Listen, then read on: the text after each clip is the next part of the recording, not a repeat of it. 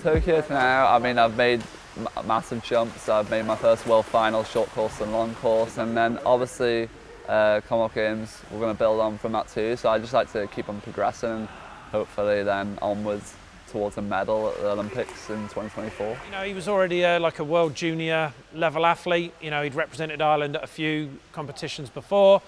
But since he's come in, yeah, I mean, he's taken like nearly 50 seconds off his 1500 time in the last 2 years. So clearly, you know, there's been some good work done with him as a younger swimmer, as an age grouper. But yeah, he's come in, he's very hungry, you know, he knows what he wants to achieve, and he works extremely hard here day in, day out to get there.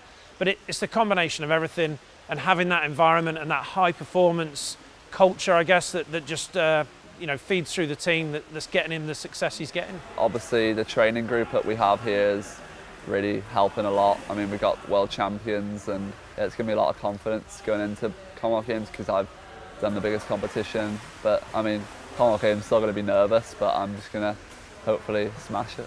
I'd like to be the first Irish male to medal in the Commonwealths. I don't think it's ever happened before, so yeah, that's my goal.